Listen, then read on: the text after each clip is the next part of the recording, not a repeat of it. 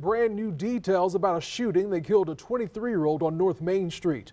A newly released arrest report reveals the shooting happened following a struggle between two people at an illegal gambling business. You're looking at video from the night this happened. This happened on December 23rd.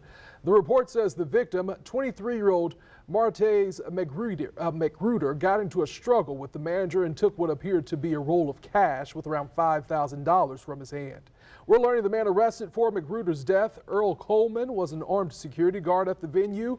The report says Coleman chased Magruder and at some point shot at him. He is facing second-degree murder charges tonight. The manager told police he feared for his safety when Magruder took the money and he yelled for the security guard, Coleman. Police say Magruder did not have a weapon on him at the time of the shooting.